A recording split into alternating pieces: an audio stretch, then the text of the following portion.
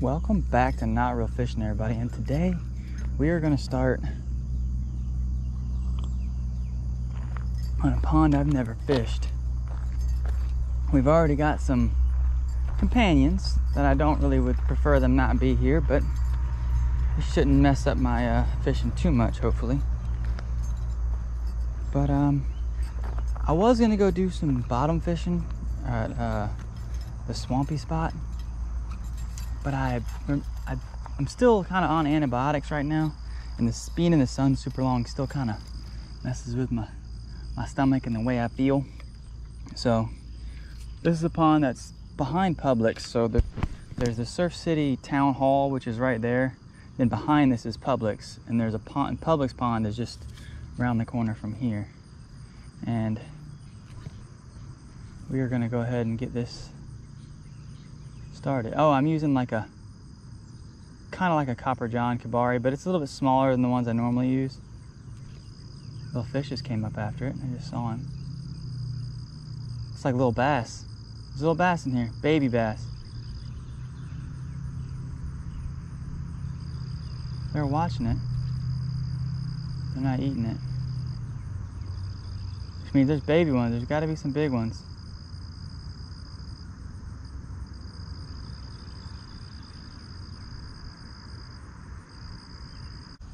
Okay.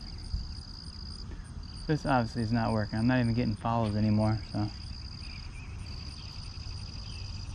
Yeah, I'm gonna go grab the Imago real quick and we'll be right back. The reason why I'm grabbing the Imago is because, one, we've already got a marabou minnow tied on. Two, if that fish is as big as he appears to be, it'd be a little bit easier to fight him on the Imago. And three, I'll get a little extra reach so I can actually reach him. He's out towards the middle, and I'm obviously not able to reach there without getting super close to the bank, which I don't want to do because that prevents me from being stealthy right now. I've noticed that with bass, they're a lot more sensitive to seeing. I just saw a little one right up by the shore. They're a lot more sensitive to seeing you than some of the bigger ones, the smaller species of fish like bluegill and stuff. Bluegill will look right at you, swim away, count to 5, and turn around and come right back. It seemed like the bass, once they kind of get on to you, they kind of ignore you. I mean, they kind of ignore everything that you cast out. It's like they know. They're probably used to being targeted by people, so they probably do know. Poor things will never get a break. People like me come cruising up. Now, I do see a turtle out there, but I don't think that was a turtle. The way it was moving just don't seem turtle-like to me.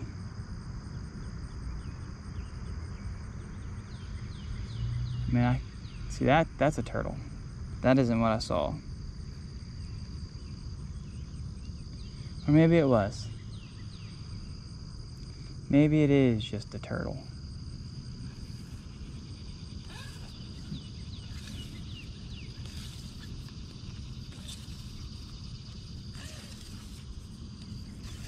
Either way, we're about to find out. On one hand, I hope it is just a turtle. On the other hand, I don't, because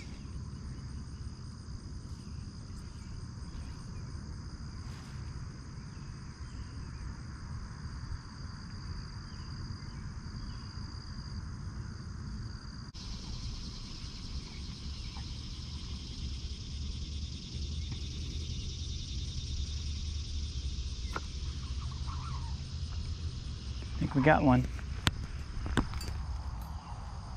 Looks like a nice little bass. Oh no, it's a bluegill. It's a big old bluegill.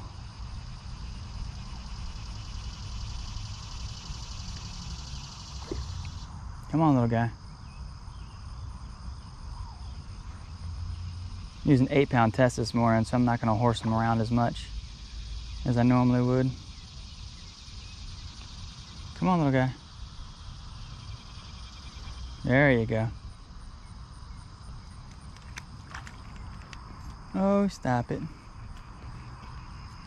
You're okay. See, look how pale he is because the water's so clear. Hey, stop. The water is so clear. Like, and look how like he's almost like plain. He's almost got no colors on him. It's all silvery. This water is crystal clear. It looks like it's all sand. It's just still a beautiful little fish, but won't get him back in the water. There you go, be about your day. Wow, they're so pretty. Wow. Anyway, that was fun. Let's catch some more of those. There's a piece of structure in front of me too. I want to try to. It's like a piece of the like the grates. Yeah, they're the turtles. Like the grates that they use.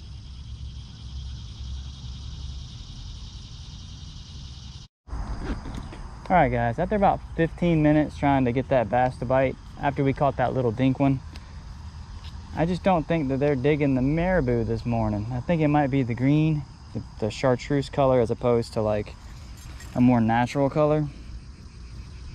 But it's okay. I'll just, you know. Sorry, I was looking at a fish. I'll just go back to the roto, and we're gonna kind of just continue our multi-species assessment with it. Still have the same kabari tied on it, I think.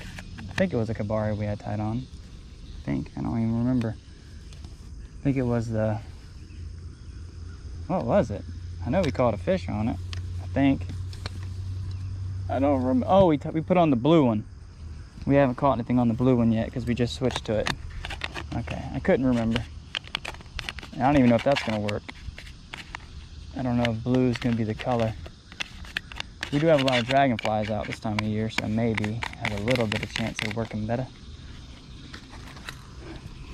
Yeah, if you guys are ever curious as to what the noodle is on this, that's how I hold my line on these rods. I just lay the loop in down first and then just wrap the line over it.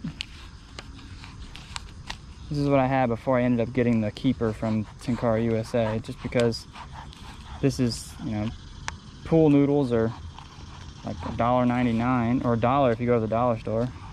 Cut them in half, tape them to both sides of your rod tube, and it gives you a reason to carry your rod tube, because normally you end up leaving it. I'll just spool it up.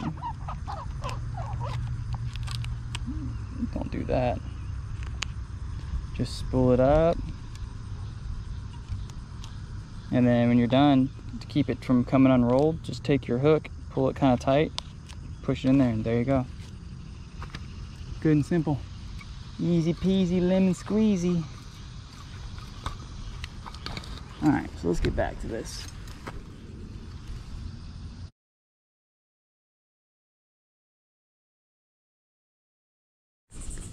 All right, guys, so we left our other spot because the Surf City Police Department pointed out a nicer one. They told me about this pond that's back in here. Now, how am I gonna get to it? I don't know. It's kind of a steep hill here, but I'm gonna see if we can find a way down. Looks like there's a path over here he told me about to get down to it. And he was telling me that nobody ever fishes this pond. And I figured, hey, if a local police officer knows fishing spots that nobody else knows, they're probably gonna be good spots. So we're gonna try to get down to it. A lot of weed grass there. Can we walk out yet? I think we can walk out right here. It's kind of hard to tell. Oh, it's a spot walked into that big old boy. I'm gonna walk a little bit further and see if there's another spot. I don't want to break his web just to get there, if there's a better opening. Okay, there's a park bench here. Then it gets really steep again, but I might be able to get down to it.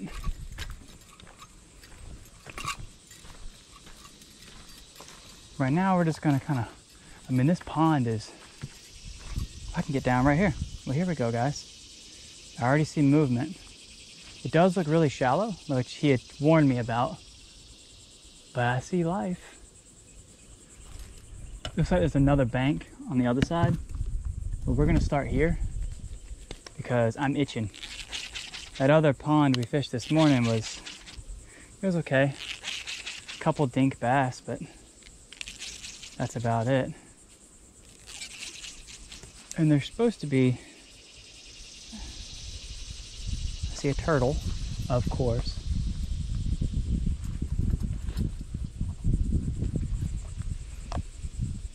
They're gonna be everywhere though. Let's see if we can get a hold of something. Here we go, guys. This is more my speed. I'd like to get to the other side too. There's some grass over there. But we're gonna start here. We may have to put on a different colored fly.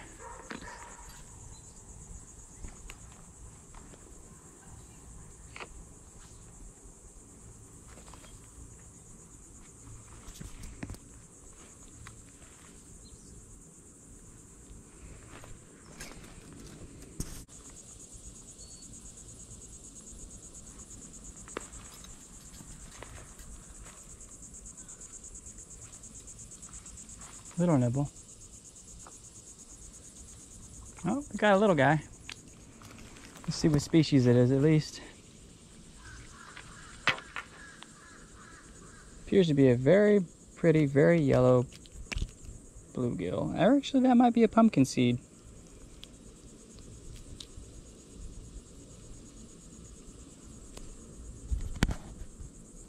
What do y'all think? Bluegill or pumpkin seed? Beautiful little guy regardless. We're gonna let him go. We're probably gonna march over that way to that grass, fish along that bed, fish that point, and then I'm probably gonna go straight to the shade because it's getting hot. Let's let this little guy go.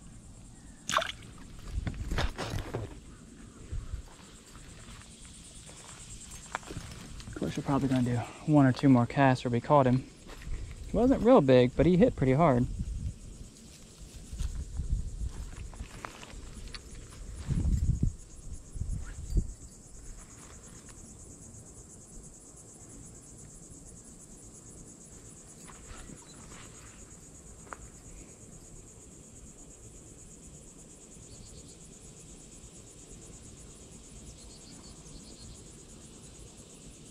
This pond kind of yells green sunfish too. Minus the heat of it. A little bit bigger, not by much.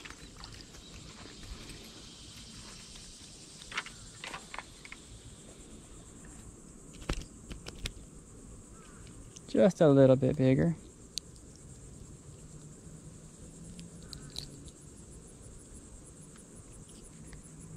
Another nice sized little sunfish. I'll let him go as well. All right. It's hard to tell when you're fishing straight out if there's anything that's out there because the water is so like brown. So you never really know if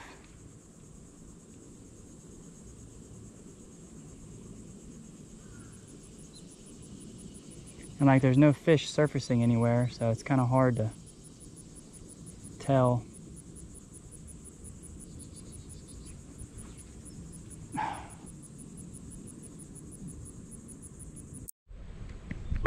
I found the other pond he was speaking of.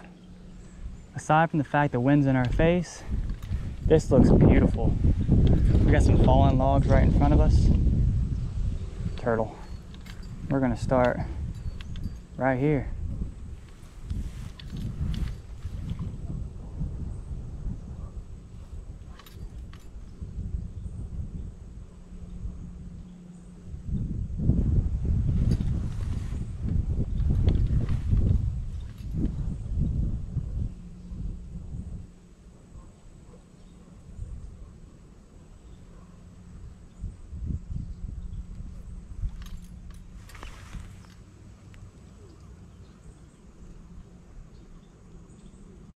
Well guys, I'm gonna have to call the video here. I'm a little tired.